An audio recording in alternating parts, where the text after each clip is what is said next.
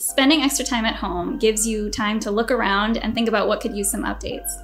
So maybe you weren't thinking about changing your bathroom before, but now you're looking at it and going, this could use some work. And home improvement projects can be pretty expensive.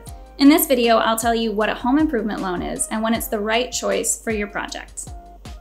A home improvement loan is just an unsecured personal loan that you're using for a home improvement project. So if you're getting a loan for a kitchen remodel, a bathroom update, or even to put in a swimming pool, you're getting a home improvement loan. These loans have rates between 6 and 36%, and they can be anywhere from $1,000 to $100,000. Here's the average cost of some common upgrades. To pay for a kitchen remodel, you might need $68,000, while a bathroom remodel could cost a little over 20 grand. A roof replacement could be around $6,600, while landscaping projects can be around $4,800.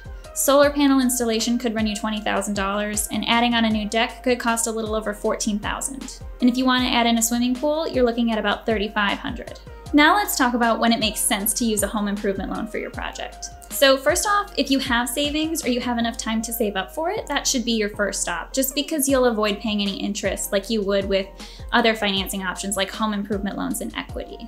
If you don't want to use your savings though, a home improvement loan is one of a few options you have. Secondly, if you want the funds in short order, so if you need the funds in a couple of days to say repair a roof or fix up something around the house, then a home improvement loan will be your fastest funding option because lenders can typically fund the loan within a couple of business days up to maybe a week.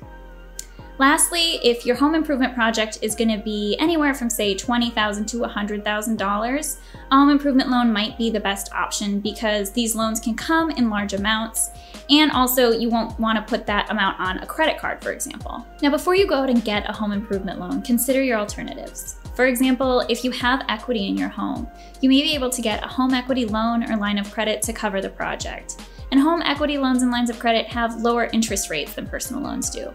They also have longer repayment terms. We're talking 10 or more years, versus with a personal loan, you get about 2 to 7 years to repay the loan.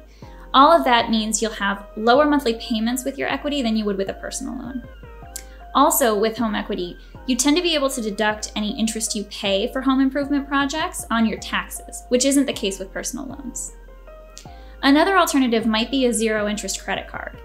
These cards have promotional periods of about 12 to 18 months, and if you can pay off your home improvement project in that time, you'd essentially be doing it interest-free. So if you have a smaller project, you might want to consider a credit card before a personal loan.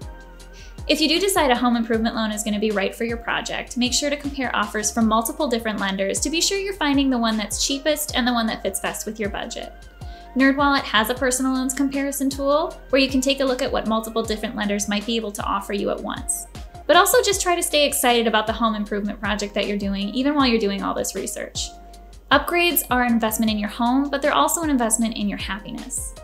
I'm Annie Millerbernd, a personal loans writer with NerdWallet, and I actually just moved this week, and I'm already looking around and thinking about all the ways I want to upgrade this place.